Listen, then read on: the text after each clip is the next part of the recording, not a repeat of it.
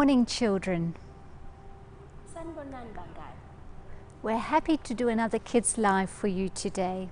Siyathokoza ukuthi siphinde sibe kanye nani futhi namhlanje ku-KidsLive. And all the mummies and daddies and grandparents who listen in are welcome to you too. Siyababukela nomama, obaba, nogogo nomkhulu abalalele futhi nabo. Today I'm going to tell you a story that happened to me when I was about 8 years old. Namhlanje ngizokuxoxela ngendaba eyenzeka kumina ngineminyaka eyi-8.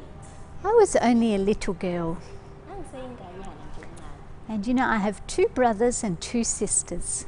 Manje nganima niyazini ukuthi nginabafowethu ababili nodadewethu ababili. So there are 5 children in our family. Ekhaya ke sasisonke so-5. And one day my mummy and daddy said they have to go to a meeting and they're going to be out for most of the day. Ngelinye ilanga abazali bami bathi ayi bazohamba baye emhlanganweni bazophuza ukubuya. And like all parents do, they leave some instructions for the children. Njengabazali bonke base beshiya nemiyalelo ukuthi senzeni senzeni. And they said to my older brothers, look after the 3 girls. Base bethi kubhuti wami omdala ubanakekele osisi bakho.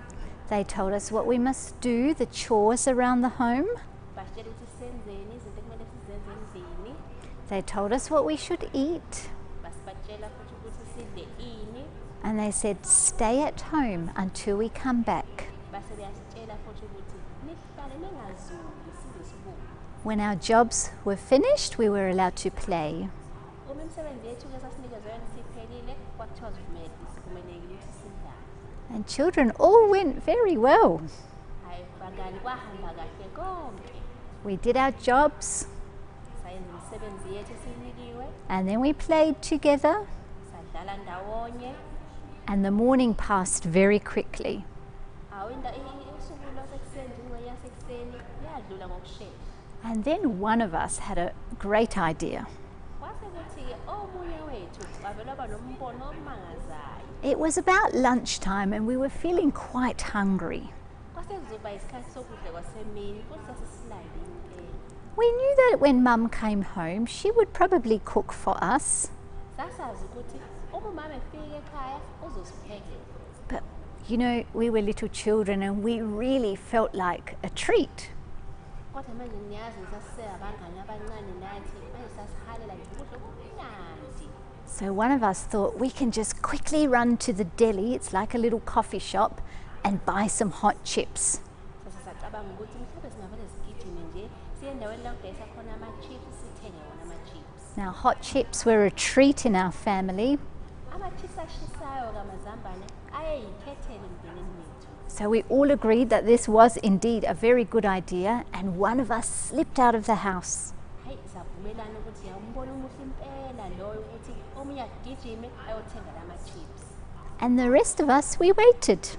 Bese abanye-ke sahlala silindile. And it didn't take that long, maybe 20, 30 minutes later, that one sibling came back home Akuthathanga isikhathi esingakanani mhlawumbe nje u-30 minutes noma u-20 minutes wase wabuya lo wayehambile eyothenga ama-chips. with a lovely big packet of chips. Wabuya nephakethe elikhulu elimnandi. So we dashed the chips into the house Sashesha sangena nama-chips endlini. and then we ate. We ate, and we enjoyed them. Sazitika siwajabulele lama-chips. Do you know there were so many chips there we couldn't finish them? Yazi indlela emaningi ngayo lawo ma-chips asikwazanga ngisho ukuwaqeda.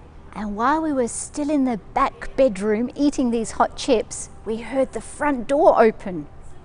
Sathi nje sisesendlini endlini enye engemuva yokulala masize sisadla ama-chips ethu sezwa kukhona ongenayo ngale. Oh, Mum and Dad were home. Umama nobaba base befikile. So we quickly put the hot chips underneath the blanket on the bed. Savele saqashisa ama-chips phansi kablankethi ngaphansi kombhede. We put them underneath and we closed the blanket. Sawasonga ngoblankethi ngaphansi sase siyawuvala ublankethi. Now, children, we were told to stay at home. Manje-ke bangani sasitshela ukuthi sihlale ekhaya singazuli. But Mum and Dad didn't know. Kodwa-ke umama nobaba babengazi. We came out of the bedroom smiling, Saphuma ekamereni siyihlekela nje. and we acted like nothing was wrong. Sasenza ngathi nje akukho konakele. So often we do that. When we've done something wrong, we just hide it under a blanket or hide it somewhere. Manje sekwenza ukuthi bakwenza into e-wrong, sizosonga ngoblanketi sikufihle. Do you know, children are very good at hiding things. Yazi abangane abancane bayakwazi ukufihla. Maybe it's a little toy. Mhlambe ithoyi ezilapha iminyanyana. Do you know, maybe you're playing with your brother's toy Mhlambe udlala nethoyi ezilabhutwa wakho. and then it breaks, Bese liyanqamuka. like this little plane. Njengaleli bhanoyi Or maybe it's a jet. noma mhlambe ke-jet. Maybe you played with it and then it broke. Mhlambe ubudlala ngalo lase lanqamuka. But it was an accident. Kodwa phela kwenzeka iphutha. So you just put the plane down very quickly and walk out the room, Bese uvele ulibeke amasinyane ibhanoyi uphume endlini. and that broken part, well, that can go behind the cupboard. Bese le ngxenye enqamukile wena uyiphose ngale kwekhabethe. And my brother will never think it was me who broke the plane. Hawu ubhuti wami ngeke acabange nhlobo ukuthi bekuyimina enginqamule ibhanoyi lakhe. Or maybe it's your ruler. Noma mhlambe irula lakho. You play, play, play, Udlale ngalo, udlale ngalo, udlale ngalo. and then snap. Bese lithi And then you put it down and you walk away, bese uvele ulibeke lapho uhambe. and you don't tell anyone that you broke it. Ungatsheli ngisho noyedwa ukuthi wena onqamule ibhanoyi. Do you know, another example is little cards from board games.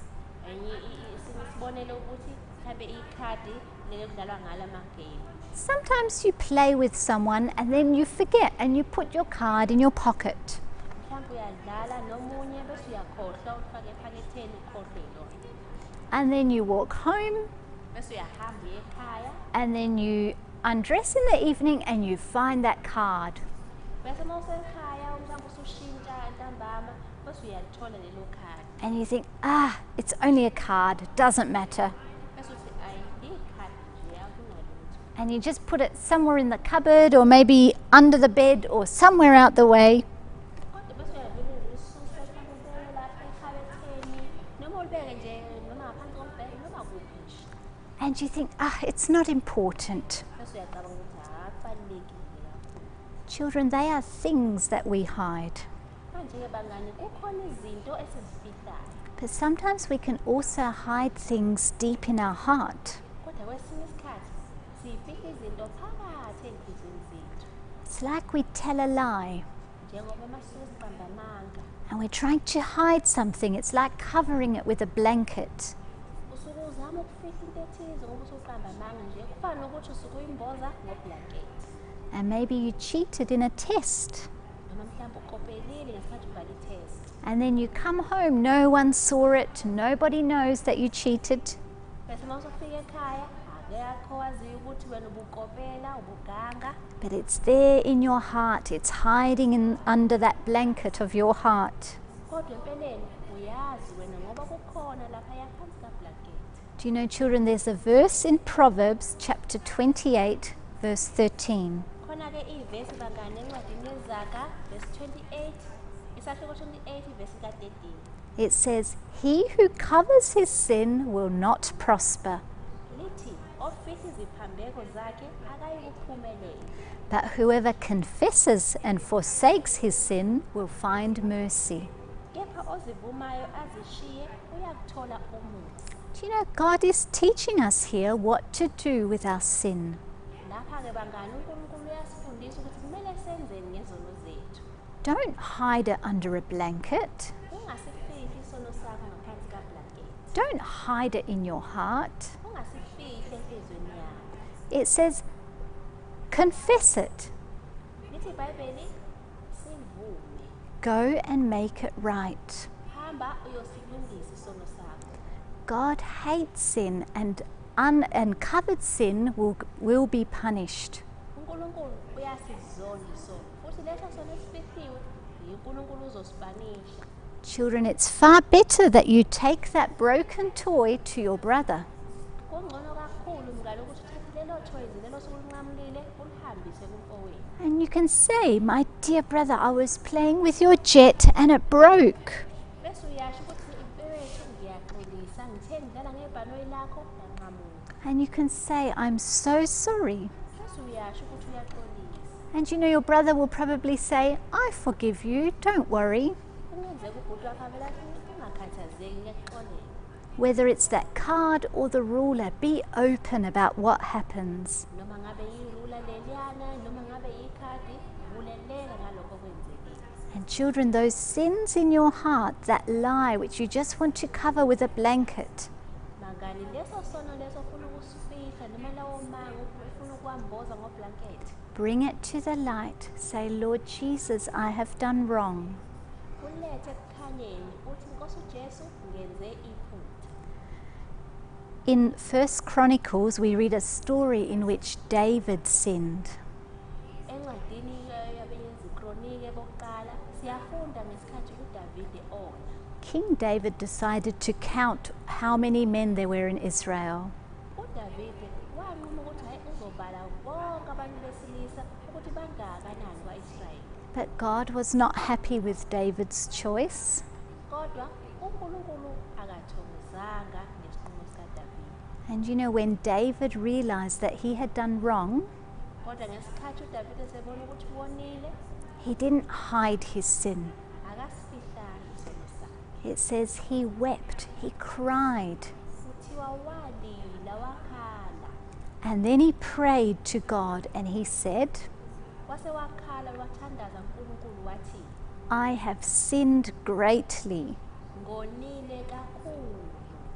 Isn't it wonderful that David didn't choose to cover his sin?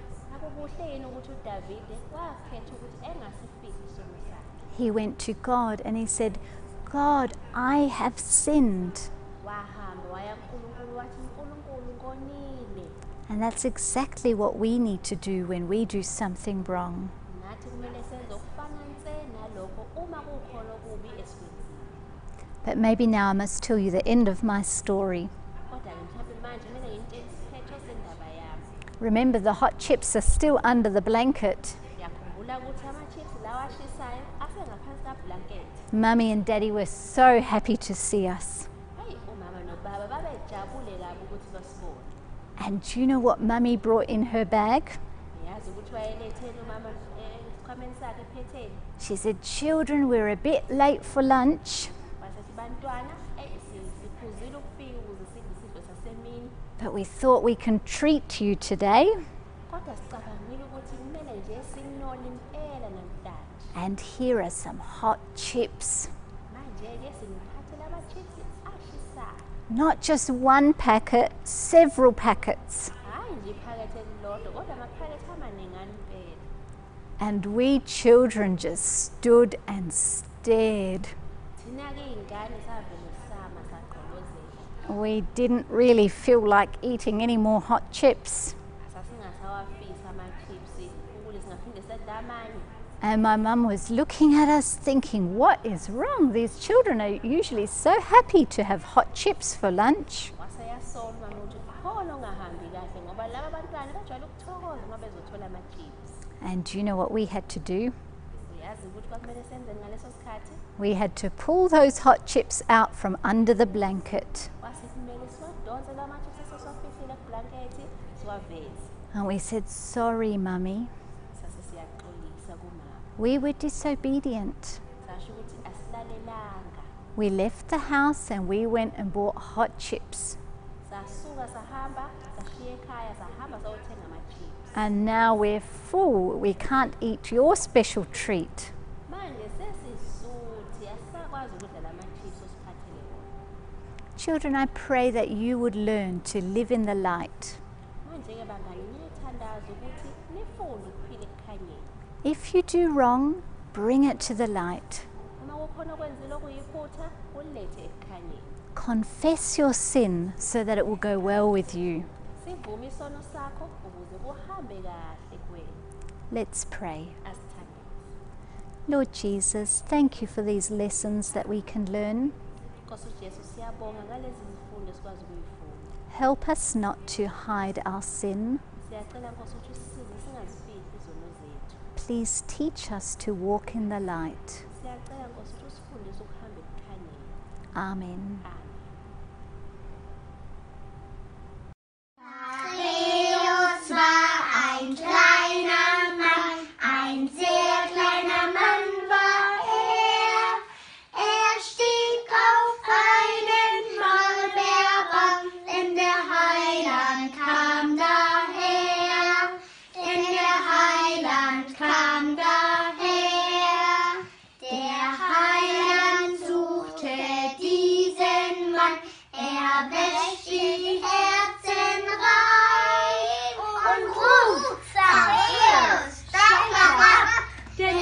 wir Care ist vorbei, denn bald wir Care ist